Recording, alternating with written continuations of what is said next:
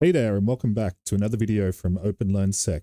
My name is Jono, and I'm learning about cybersecurity and documenting the process in the open, in the hopes that it'll help others who are on the same path as me.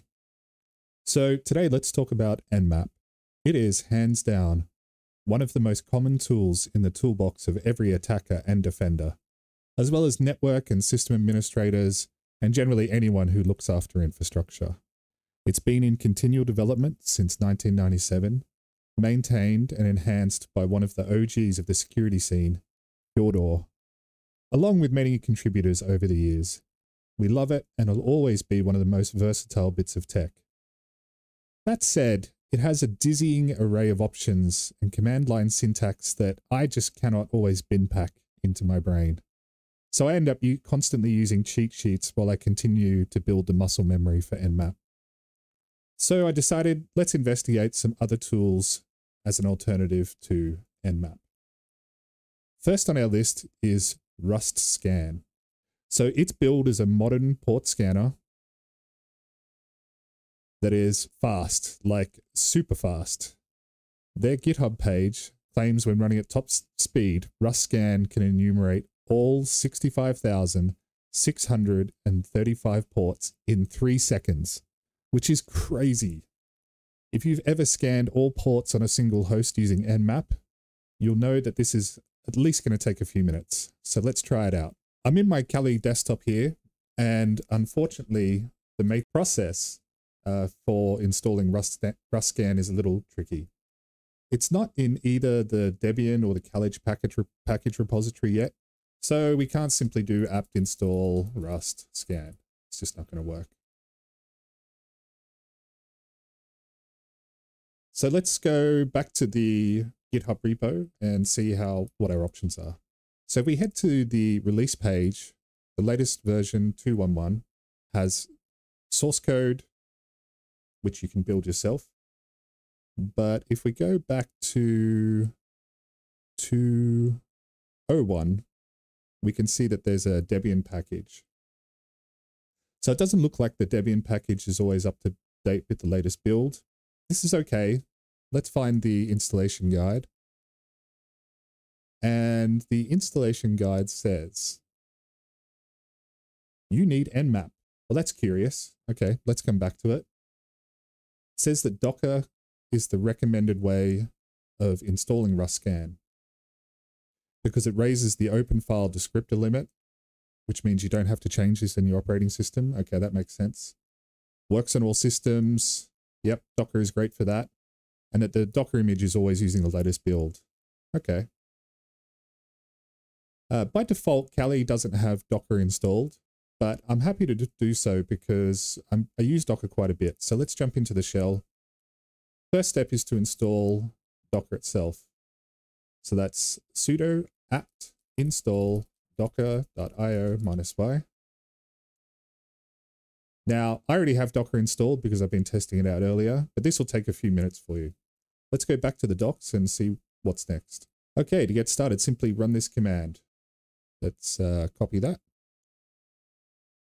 Go back to our shell, paste it in, remove these placeholders, and run that. So you might get this error. Docker has to be run with elevated privileges by default, so I'm just going to do sudo docker run. Okay. First time we run it, it says that unable to find the image, so it's going to download it. And hey, look at that, run successfully. It didn't actually do anything because we didn't supply any host for it to scan, etc. But I didn't really want to type out this long command line like every time that I want to use Rustscan. So the solution here is to create an alias in your shell. So if you're not familiar with aliases, I suggest you read up on it as it can really boost your productivity. So for this particular shell, I'm going to edit the bash aliases file. So that's home directory .bash aliases. And I'm going to add an alias command. So alias Rustscan. So that's the command that we'll be using. And then what the actual expanded command that we want to run. So it's sudo docker run -it -rm -name Rustscan and then the name of the Docker repository, which is Rustscan/Rustscan. And instead of specifying the version number, I'm going to change that 2.1.1 to this, which is a tag telling Docker to always fetch the latest version of the build. So effectively now my Rustscan command will automatically update if there's a new version available. Cool. So we save that file and now we run Rustscan, but it doesn't know how to run it. That's because the alias doesn't become activated or available until you log out and until you log out of your shell and launch a new shell. So it rereads this bash aliases file, but we can shortcut that. This is a good little shell trick. So we can do source, home directory, bash, aliases, boom. Now let's try Rustscan. Hey, look at that, it's working. Okay, let's give it a go. I have a separate VM running, which we're going to use as the scan target. So Rustscan -a 192.168.1.250. This is just my demo machine. And cool, looks like it's up and running. It really quickly found the 3 ports that are open on this machine. But what's this? It looks like NMap output. So reading up on the documentation, it seems that Rustscan will do the port enumeration, and then anything it finds, it'll pass to NMap for the actual service discovery. Cool. So it's not a complete replacement. Looking at the syntax for how Rustscan works, we can see that, let's just put it in the shell here, -help. We can see that the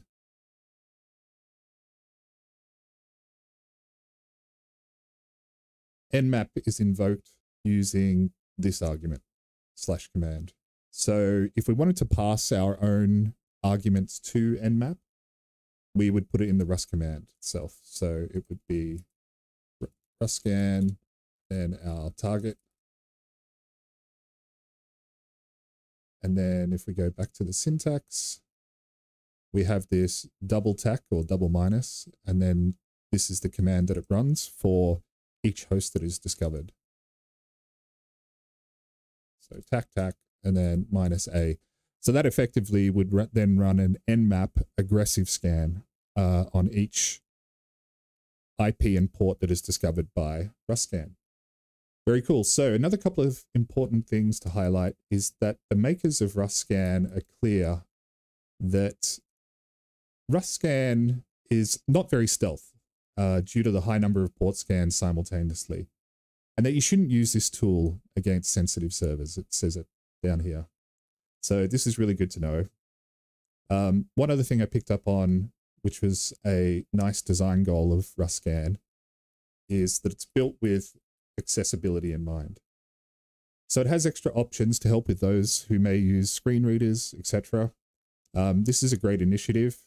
Definitely makes these tools sort of more accessible to all members of the security community. The last feature I wanted to mention is that Rustscan is really flexible with post-scanning actions. So if I search for engine, so you can feed it into NMap with your own options, or you can feed it into its own scripting engine, and that scripting engine supports Python, Lua, and Shell. This is pretty awesome. So the example that they have here is that if Rustscan finds a open SMB port, you can then pipe that to SMB enum and run further discovery on that particular port, on that particular host. So personally, the first idea I have for this is I'm going to write some scripts that output the Rustscan findings into Markdown, and that way I can paste the reconnaissance output into my notes editor, which is Obsidian, and I don't have to do any formatting. So that's a really nice feature. Okay, with Rustscan out of the way, let's have a look at Naabu. So scrolling through the GitHub project, it's built in Go. We have all this standard kind of stuff. Fast SYN Connect UDP port scanning. It also has NMap integration for service discovery. So I think it's a little bit similar to Rustscan in that it's working on the port enumeration and then relying on NMap for service enumeration or discovery. Format its output in JSON, which is really neat. A bit further, okay, this all looks like pretty standard stuff. Okay, so it looks like Naabu can be passed an ASN to be scanned. That's pretty crazy. So if you're unfamiliar with ASN, it stands for Autonomous System Number, and it's used by the BGP protocol, which is really like a key part of how the internet works. An ASN might have thousands or even millions of individual public IPs associated with it, so I'd just be very cautious with what you're doing in here. Let's get Naabu installed. Naabu, like Rustscan, has a Docker option. I think we're going to roll with that rather than downloading a precompiled binary or installing the Go tooling and package manager, etc. So let's go back to the shell and come up with a Docker syntax for Naabu.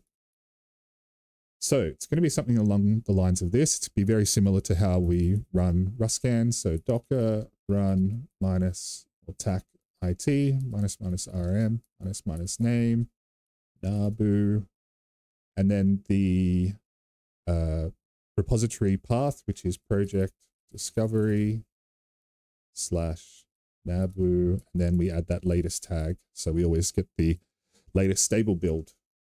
Let's run that. Okay, looks like it worked. Like before, let's add an alias that will let us store that Docker command away. So just as a reminder, we edit the .bash aliases file in our home directory. And then we'll add a new line here. Alias Naabu equals sudo docker run tac it tac rm tac name Naabu project discovery / Naabu latest. Okay, so we'll just source the alias file now so we can use it straight away without logging out. Oops. And let's test it out. Yep, cool. All right, let's give it a go on our demo target. So Naabu minus host 192.168.1.250. And off it goes. Wow, that returned really fast. So super impressive. I did suspect this was a little bit too fast. So I went back to the docs, and what I found was that by default, if you don't specify the port range that you want scanned, it's going to use the top 100 ports. So you can do top ports. The default is set to 100, but you can also request the top 1000 ports. And if you're familiar with NMap top ports, this is pretty much the same. And I believe it's actually the same list of ports that NMap uses. Really cool. I like the features of both Naabu and Rustscan, so let's wrap it up. Both of these tools claim faster port enumeration, but still rely on NMap for service discovery.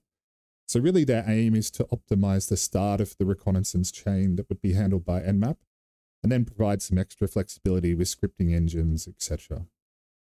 So NMap you can use for all. If you were to look at Rustscan, we can see that Rustscan will do host discovery, will do port discovery, but it'll then rely on NMap for actual service detection. Naabu is pretty much the same. It's going to do the host and port discovery and then can pass to NMap for service discovery.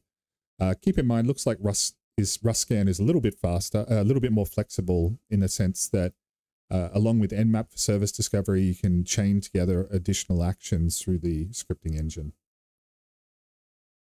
So, are they actually faster than NMap? Well, my general sense in running a few unscientific tests is that they are faster for port enumeration.